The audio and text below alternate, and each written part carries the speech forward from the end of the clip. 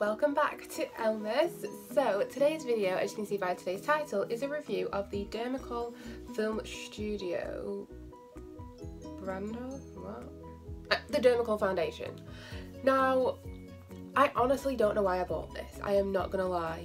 I didn't need a new foundation. I'm actually not buying new foundations until I've run out of some. And let's be honest, like, this is not breaking the bank. I think it was £2 something, but it was a Friday, I'd been paid, and I kind of just went ham on like all the little random things that I wanted to buy, and this was one of them. And honestly, sorry, I honestly don't know what I was expecting. I'd seen Nikki Tutorial's video and Lauren Curtis's videos, and they were two very different videos because Nikki was like, oh my god, the coverage is amazing, and then Lauren was like, it's not as full coverage as what I thought, it's a really nice everyday natural foundation. My opinion is the fact that it's a very nice everyday natural foundation. I don't think this is full coverage by any stretch of the imagination. I don't apply it with a sponge, so I don't know if that is why it's not as full coverage, but I do really like the coverage of it, the colour of it, the longevity, all that jazz. I do have it on today.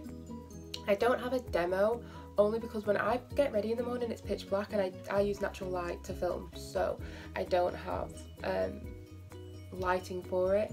I am going to be using it in one of the tutorials that I have planned for Ellemas, so you will see it being used on my face when I have daylight. For the colour match, I colour matched myself off of Google Images. I did well, I did really well. I actually don't know what shade, oh, 218.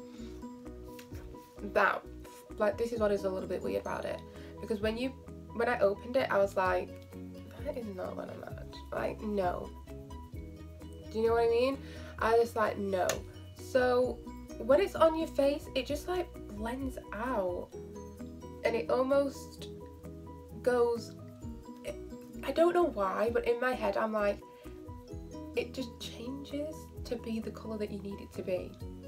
Is that even a thing? I know you can, do you know how you can get lipsticks that just change to your colour?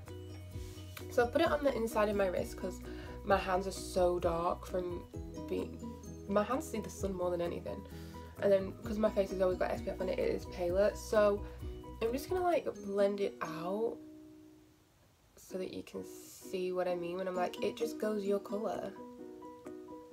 It's magic. Now what I'm quite surprised by this is the fact of how dewy it is. Dewy? How dewy it is, and the fact that I like that.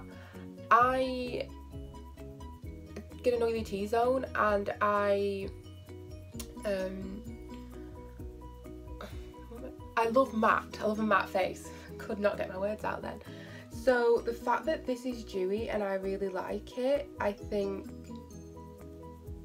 I don't know why I'm so surprised by that. So yeah, I'm just blended that in on my wrist. Can you see? It's like a little, because it's dewy and like this is dry, but it's a pretty good colour match, at least I think so. It photographs beautifully. Like, there is absolutely no denying the fact that it photographs and it looks absolutely beautiful. The first time I wore it, I kind of took a risk because it was the first time I was wearing it, and I mixed it in with the Barry M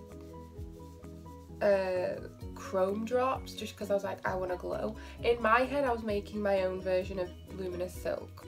It worked, it looked really pretty, but I have also worn it alone, which is what I've done since, because I've lost those Barry M drops. Ugh, don't know where they've gone, and it's just so nice. If you follow me on Instagram, the pictures of me in Edinburgh at the Christmas markets with Charlotte, I'm wearing it then. It just looks so good. It doesn't cling to any areas, it doesn't cake up anywhere. I apply it using the Real Techniques multitask brush. So I dot it on my face with my finger, and I don't use a lot, a little goes a long way. So it does have like a medium coverage. and I just buff it all in my face. Literally takes like 2 minutes and it's done. I am so surprised. It hasn't broken me out, but I wouldn't say I've got overly sensitive skin. I don't really think foundations and stuff break me out, so I've done okay with that. And considering I've used it quite a lot, it looks like I've hardly even used it, and that is because a little really does go a long way. I'm not gonna not buy this again, do you know what I mean? I feel like it's gonna be something that I have just because it just looks so good, and it was so good. I'm not really sure about the products that are in it, but it's not doing me any harm so far, so why would I not use it? Do you know what I mean? So that is pretty much it. Like, it's a different finish from what I'm used to, but I'm enjoying it. I feel like as I'm getting older, weird, but it's true what people say, as you get older, like what you used to love, you don't love so much. For example, on a night out, I used to just lather my eyes in black eyeshadow and my eyes would be as dark as possible, and I don't really do that anymore. I feel like the more I've learned to like myself, I don't love myself yet, but the more I've learned to like myself, the more I've just enhanced things. Like, I'm not overdoing it to kind of hide it or, you know, things like that. So I feel like that is why I'm liking a more natural looking foundation that's got like that natural dew to it and isn't, you know, matte, flat, like high coverage, like you can't even see a freckle sort of thing. So yeah, that is my review. I feel like if you're intrigued by it, definitely buy it, and I feel like you won't be disappointed. Google Images really is good for the swatches, and you can pretty much, if you've been wearing makeup for a long time, you'll pretty much be able to guess what sort of shade you'll be. But I feel like what I thought was if it was too light, I could have just bronzed it up and it'd be fine. I feel like I always struggle with the foundation colour being perfect because I'm mixed race, so it's just like, because I am 2 different shades of anything anyway, I'm probably going to need 2 foundations to be a perfect match, but Lord knows I will never be buying 2 shades of foundation because I always like expensive ones. That was a bit of a random spiel, wasn't it? Anyways, I hope you guys enjoyed this video. Let me know in the comment section if you've tried it and if you're going to try it, and I'll see you all tomorrow with my next video. Bye!